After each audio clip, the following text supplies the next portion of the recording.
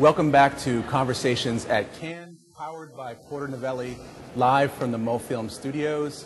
It's day 2, and we're very excited to have with us Brian Morrissey, the digital editor of AdWeek. Welcome, Brian. Thanks for having me. How's everything going so far? So far, so good. I got in yesterday, so I'm now sort of recovered from jet lag and ready to go for the rest of the week. Great. Yeah, we're at day 2 now, so we're starting to hear all about all the early trends, the buzz. The short list came out this morning for the PR Lions. There's a lot of activity happening all around us. And today we'd like to talk to you a little bit about your experience at Cannes and maybe ask you a few questions about the festival. Starting with the buzzword at this year's festival, which is, of course, social media. And recently, actually, you've spoken about social media at great length, so you've even actually put together a list of social media marketing myths. We'd love to find out which myths you would like to see dispelled at Cannes this year.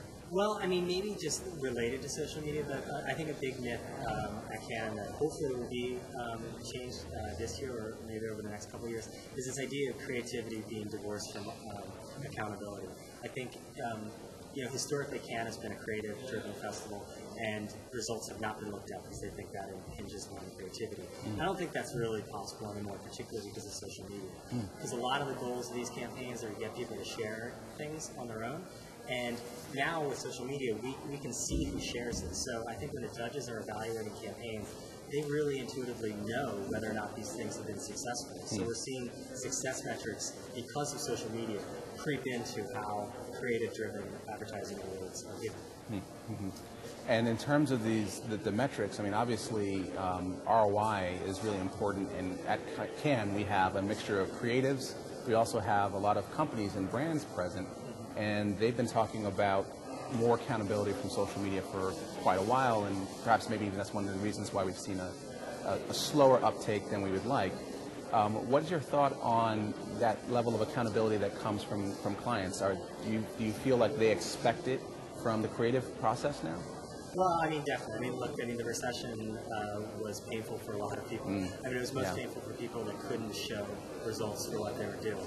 And I think with social media, I mean, like you're saying, like the shift there has not been as great as many people have hoped. And I think that's just because, big shifts take a long time to turn. But I think the big thing is, until social media can really prove business results, it's really going to be tough to have big money going in. I mean, everyone talks about something like Foursquare. I think I've heard Foursquare mentioned a lot of times here. The fact of the matter is, I mean, Foursquare is still unbelievably small, and it's really, really, really difficult to prove beyond PR metrics, which is we're going to do a program with Foursquare, and we're going to get written up by Mashable and New York Times, Blog, and all this.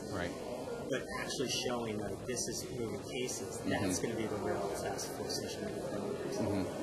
And what metrics do you see as being most valuable to moving that advertising budget forward, right? What do you think is going to be the hinge on which the ROI conversation eventually turns? I mean, ultimately, it's going to have to be tracked back to sales. I mean, whether it's not going to be direct marketing exactly, but I mean, eventually, you're going to have to prove business results for a client. Like I was speaking with an executive from Unilever yesterday, and they're here to talk about this thing they did with Sapien, this happiness vending machine where you go in and if you smile, you get a free thing of ice cream. It's really interesting and cool and creative, and people can love it and everything like that. But then he admitted, he said, look, this is in 2 markets. For this to go to 100 markets, we have to know that there's going to be real business results. Right now, we just don't know it. So it's just a tiny little test. So until you can actually prove to Unilever that they're selling more ice cream because of this, then it's going to stay a little small. And hasn't that always been the problem at the top end of the purchase funnel? Is proving real business results? I mean, I think it's sort of been a constant issue. So. Yeah, I mean, I don't think social media is any different in that it's been a constant issue for anything that's building awareness. But I mean, social media has been sort of sold as this engagement and feedback thing, and that's great and everything like that. But because it's new, it's going to have a burden of actually showing that it's going to move the needle in results. And I just don't think the sample size is large enough right now to justify big shifts in margin.